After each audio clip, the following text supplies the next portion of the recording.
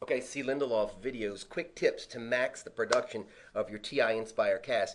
Today, I just want to take 3 minutes to look at the control equal sign key. So I want to talk about these 6 things super fast. The first 5 are going to be easy, take me 30 seconds, and the last one, the such that key right here, is the one that can be really, really helpful to you. So let's take a quick look. So let's go to calculator.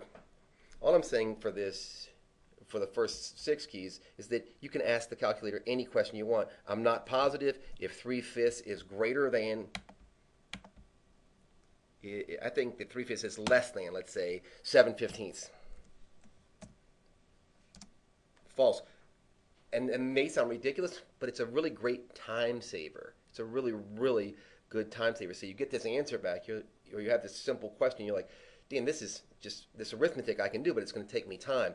This is a place I would use that. You can, instead of using less than, of course, you could put equal than, less than, equal to, etc. is one way that you could use this key. The way that the thing I really want to show you on this right here is I want to show you this such that key. So imagine this for a second. I ask you, when does sine of x equal 1? Well, if you look at the sine curve in your head, sine of x equals 1 over and over and over and over again. Not all the time, but it doesn't it? It moves from a height of 1 to -1, and it keeps going over and over, right? It's that periodic, it's that wave thing.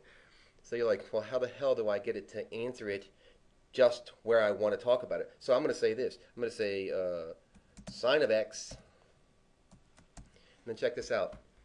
Control such that. Then I'm going to have x is greater than 0, so I'm going to say 0.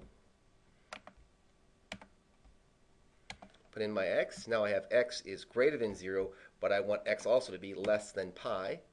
So less than, and then I can just go to this key right here and put pi. And then check out what I'm going to do here.